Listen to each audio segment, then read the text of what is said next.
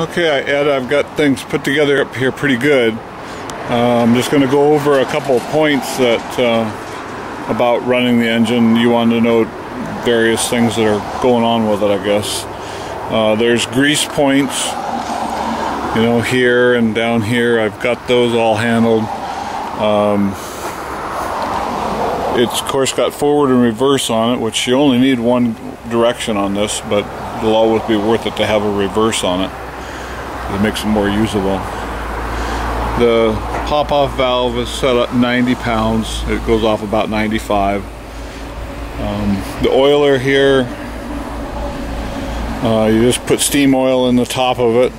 Just unscrew that, put steam oil in there. I've got the valve set pretty good, right about a quarter of a turn open, and this one also about a quarter of a turn open.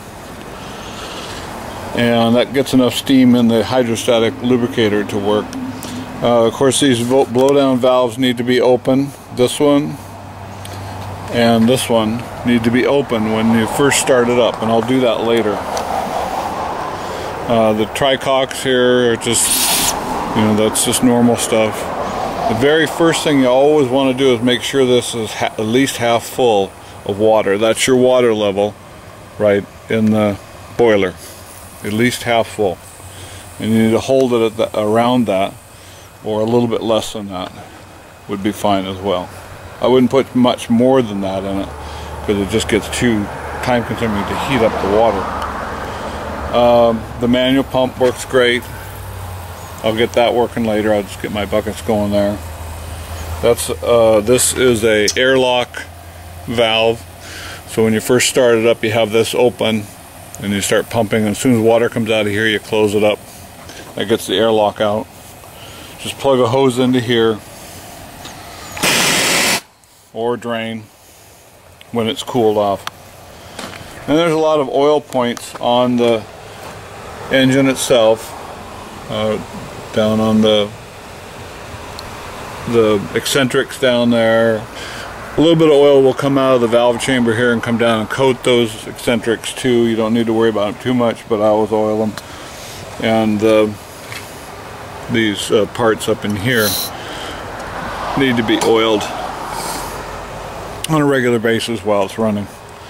And the alternator, I've worked on that to get that going. I've got a battery here, although I'm not sending a battery along with it. It's just a matter of getting a battery for it. This is kind of an old battery, and I don't think you want it. And it has a switch right here, a little toggle switch right there. And I'll show you how that works later too. So, gauge and everything. Oh, the blower. That's the blower right there. And when you first put wood in, it's good to turn on the blower a little bit if you've got steam pressure. That's an engine outlet or another outlet if you want to use it for that. I don't see anything else, but if I think of something else, I ran the exhaust down here, down below, at the very bottom down there, underneath it. I don't know where you want the exhaust to go, but you can replumb it to whatever your needs are. I think you said you wanted to run it through a radiator or something. So it's getting warmed up here. In the firebox, I just put a large piece of wood on the left side and right side, and put my paper in the center and kindling in the center, and I go crosswise with wood and to get it going, to get a good draft. And the draft door here, I keep it open just an inch or so. So that's about it for now.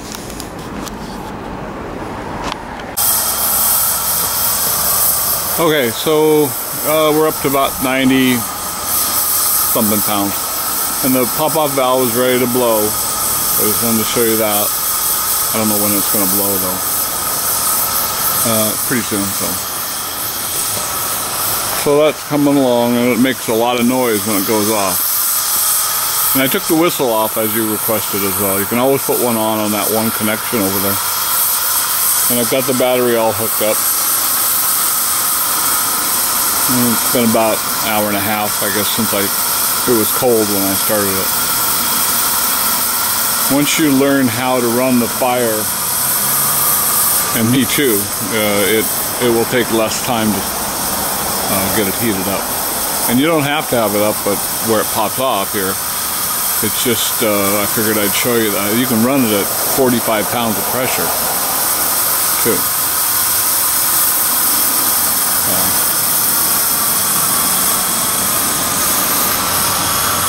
And I've got the water pump going here. I'll kind of show you that.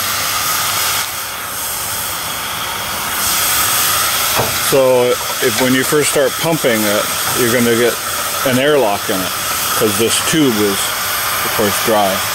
So you open this valve right there, and right away you start seeing water coming up the tube, and it'll start coming out the deal. And then you just close that off, and everything you're pumping now goes right into the boiler.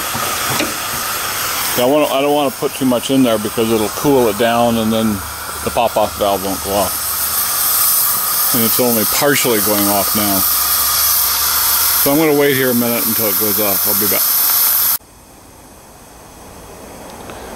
Well, it went off here, but it stopped so fast I couldn't get it. Anyway, the pop-off valve goes off fine. So, let's see. We have the blower, which you can use occasionally if you want. Probably hear it. And it just, when you put new wood in there, sometimes I just, you know, kind of hope it to get that new wood going, although that wood's been in there, but you can tell the draft is incredible. And you don't need to use it at all with it, it's something that finds it nice. And it's just this valve right up here. And the engine. So I've got the valves open on it, these two, because there's going to be water in there in the cylinder.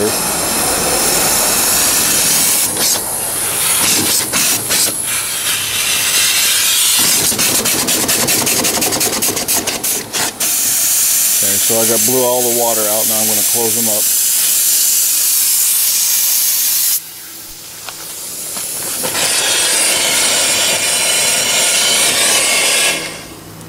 Those valves get really hot though.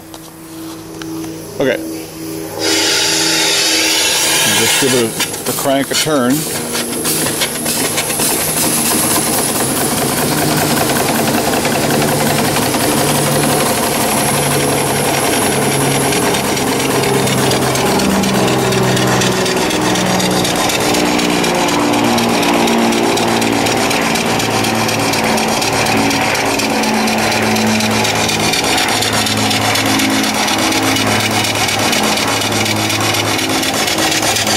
And there's a switch down here in the frame that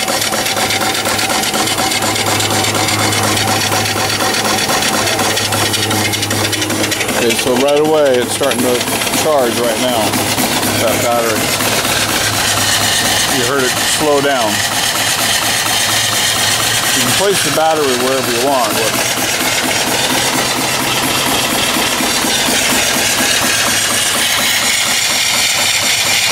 So now's the time to start managing that fire and making sure it's, you know, putting out as much heat as it's consuming in steam. And it's gone down a little bit. But once you learn how to manage that fire and the use of the steam, it'll keep up with it. That's one good thing about having the steam pressure up to the maximum amount.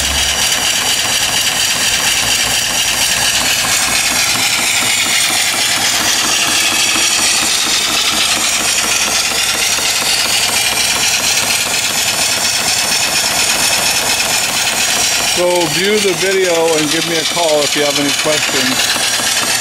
I'm pretty much done with it. I can't think of anything else. The only other thing, yeah, there was one other thing. This hand pump is gonna, you know, you're gonna have to be pumping water into it from the source. You know, and if you want a a mechanical pump put on the engine, I could do that as well. I'd have to build everything for it. But it depends on what you want. And of course cost, you know, the darn things are, I got to build an eccentric for it and the pump, of course, and put it all together. So that could run $500 right there. So anyway, let me know. Thanks. Okay, one other thing is this switch down here, you push it away from you. So that way. And I'll turn up the steam up a little bit, RPM.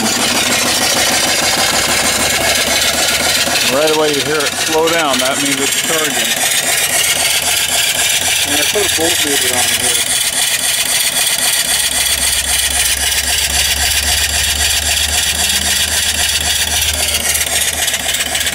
The faster you go with it, the more that voltmeter goes up.